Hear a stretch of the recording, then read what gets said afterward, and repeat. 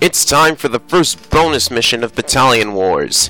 There are 4 bonus missions in this game that are unlocked after attaining a certain average score over the course of several missions. For instance, to unlock this first bonus mission, your average score of the first 7 missions in the game must be 80% or higher. Very easily unlocked due to the tutorial missions giving you some easy 100s.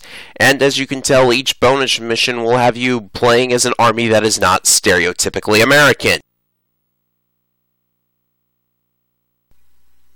Red alert, Comrade Commander. The western frontier has launched a fierce counterattack.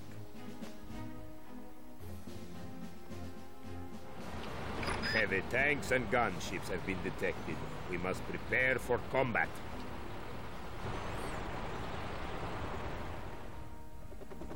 Your objective is to defeat the western frontier aggressors that are swarming into this sector. You don't got nothing but rusty old tractors and farm hands with pop guns. This is gonna be a cakewalk. I think not, General Hermann. Tundran resilience is famous the world over.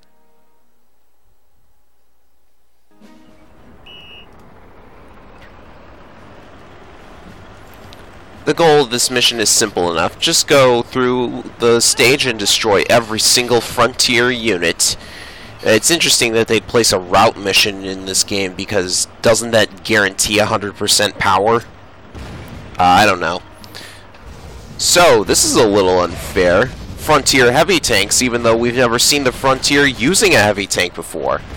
Ah, well, it's not that much of a problem, because we have control of Tundran heavy tanks, even though they just lost 8 heavy tanks in the previous level, and they were making this big deal about, oh, Tundran heavy tanks are invincible, and you just destroyed all of them. But don't worry, we have more. And what was I talking about again?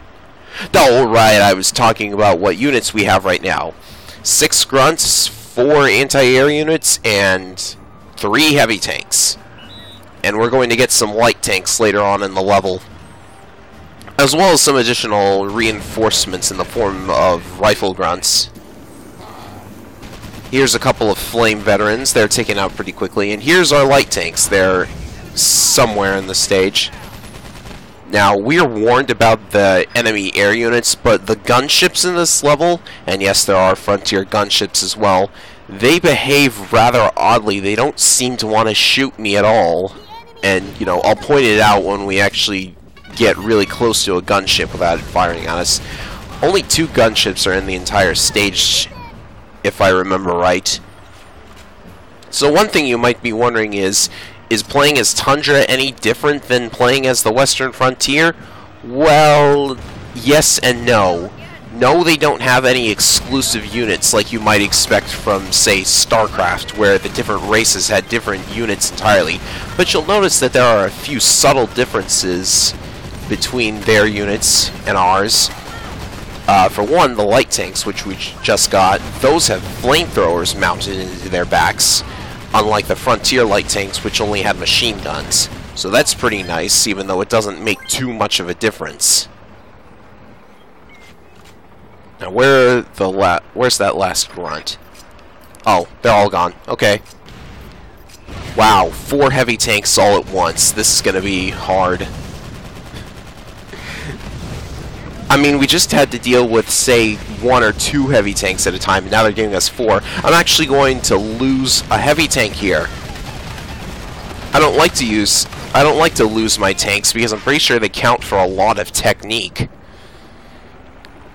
At least I'm fairly certain tanks count for more than grunts as far as technique goes, but anyways. General Herman's going to taunt you throughout the level if you lose too many tanks. And, I don't know if anyone else noticed it, but it seems that that heavy tank just now picked up the jerry can from its fallen comrade. Yeah. I was pretty sure the enemies in this game couldn't pick up jerry cans because only the enemy drops them. So it would make sense for only the player to be able to pick them up, but I guess I was just proven wrong. That would actually be very annoying if the computer decided to take advantage of it, but I suppose they don't. Either way, those heavy tanks are dealt with. But it doesn't really matter because there's a couple more coming up right here.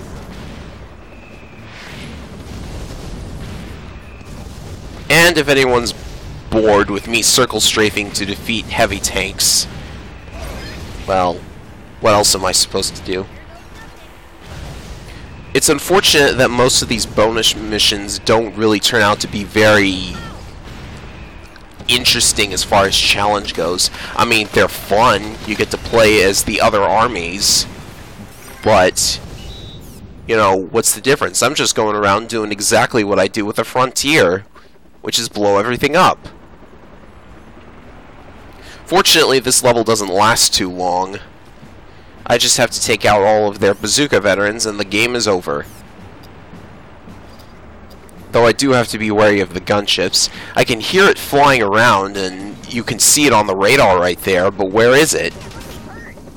Oh, it's there? Why isn't it shooting at me? You know, it's flying right over me. You would think it would start shooting, but it doesn't seem to want to shoot. Well, that's odd, but we don't have much more need for anti-air veterans in this stage anymore. And I keep calling them anti-air veterans because that's what they're called in the sequel. They changed them from missile veterans to anti-air veterans. So, apologies if I get the two confused. I've been playing a lot of Battalion Wars 2 online lately.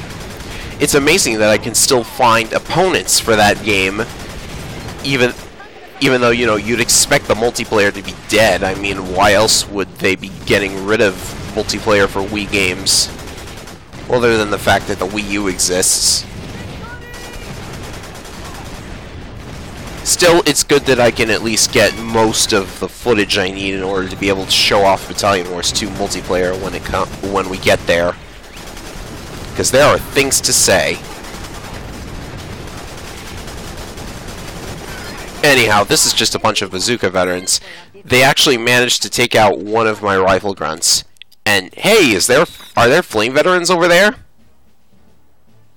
Oh wait, the level's over, so we can't actually go over and fight them. I don't know why those are there. They're like really far away from what your objective is, which is to take out all of the grunts, all of the heavy tanks, and all of the bazookas. But hey, random flame veteran to ruin your power score. Which it is going to ruin, by the way. Yep, 97. Whatever. I have a perfect 100 on this stage already anyways. On to mission 7, which is rather short, which can actually only mean one thing. When a mission is short, it means... oh no. Cutscenes! Lots and lots of cutscenes! Oh boy.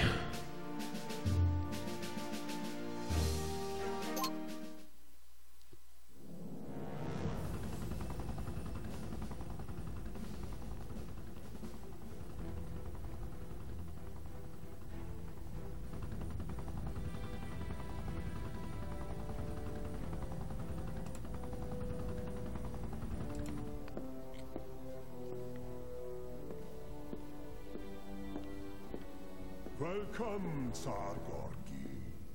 Something to quench your thirst?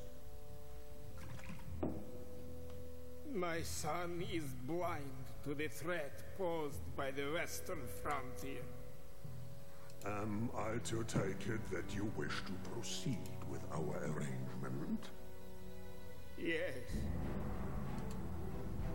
So, the pact is sealed.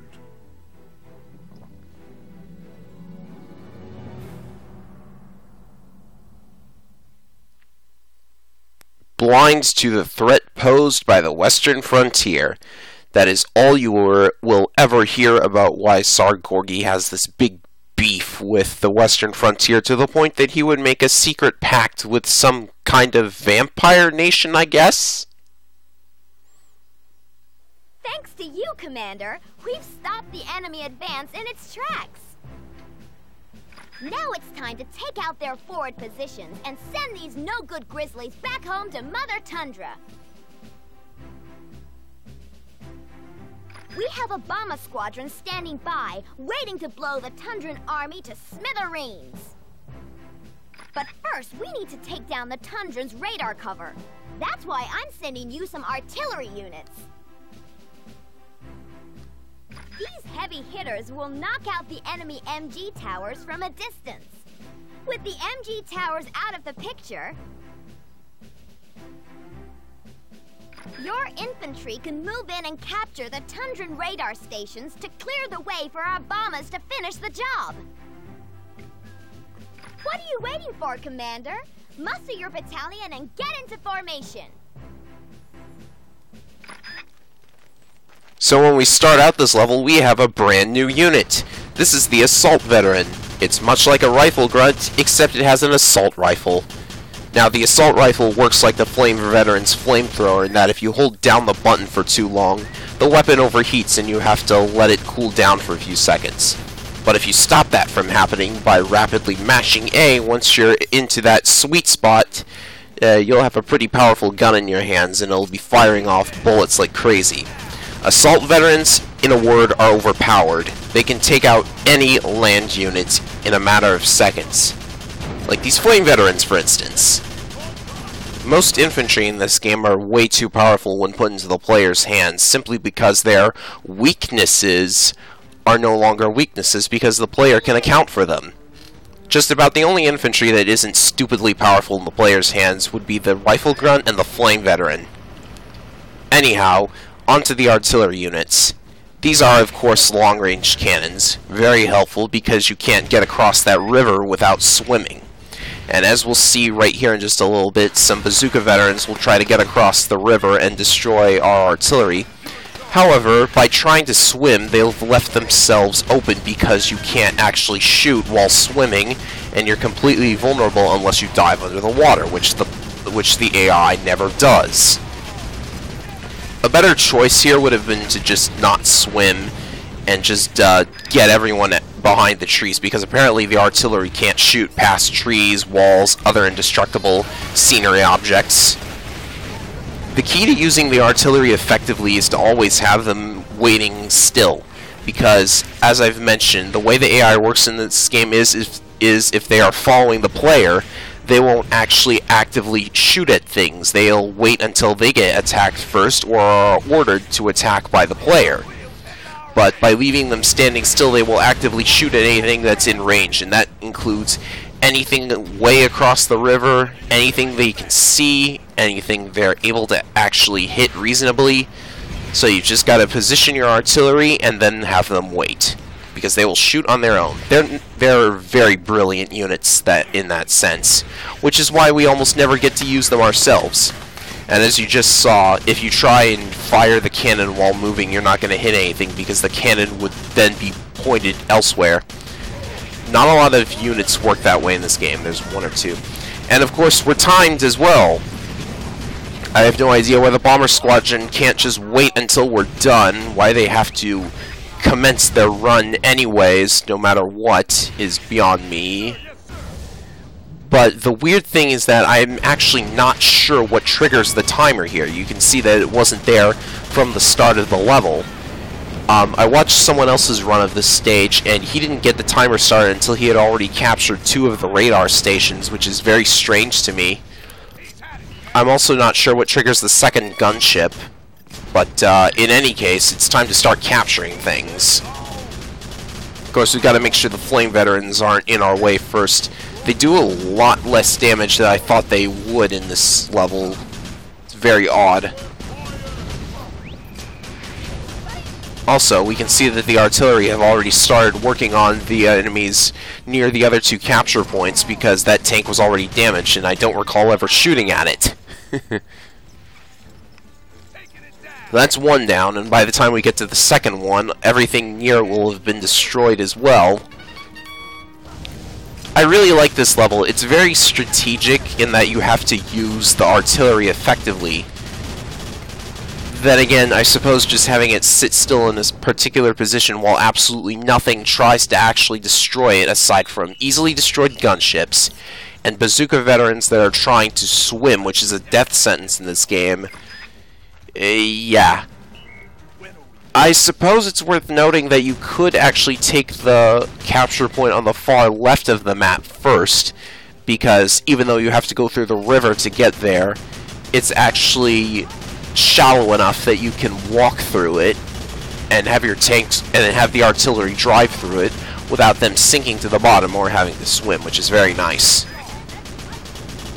But then again, since enemies come at you from the right capture point first, the player's more or less funneled to take that one out first, so I don't know. I keep coming up with ways to make this game better designed because it could really use some challenge. They could really up the ante on the difficulty a little bit. Then again, maybe I'm just so good at it. I don't know.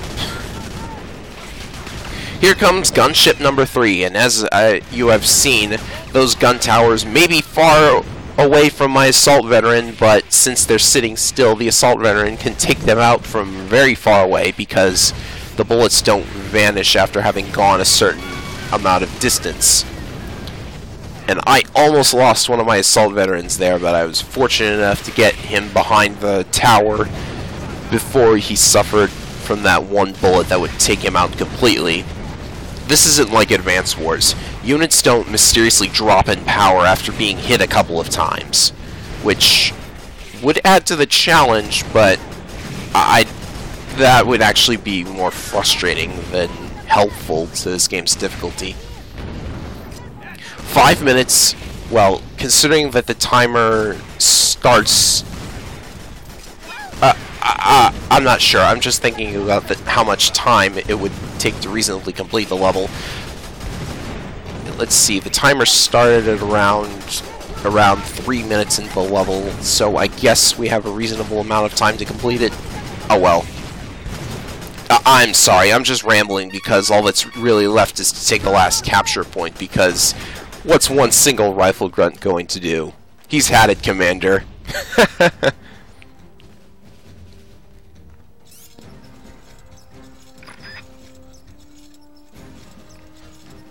Now, in case anyone's wondering, no, the timer cannot run out during a cutscene.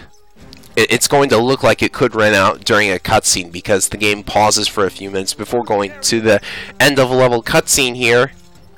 But no, if it runs out during this period right here, nothing happens. Anyhow, that is the level. Now it's time to see the results of our hard work.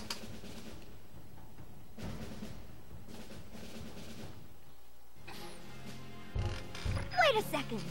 That's the Exylvanian crest on those bombers. What the heck is going on? Greetings from Exylvania, Tsar Gorgi.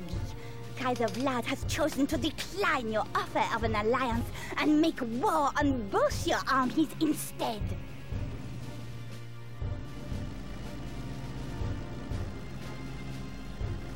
What is she talking about, Father?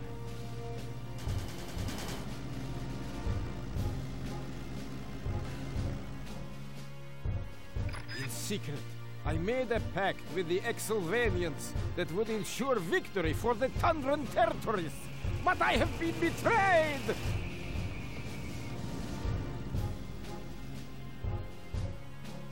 Looks like the Exylvanians scored in both end zones before anybody even knew they were in the game. If either of our nations are to survive, we must unite against the common foe. What say you, Brigadier? You got yourself a deal, Marshal. And call me Betty.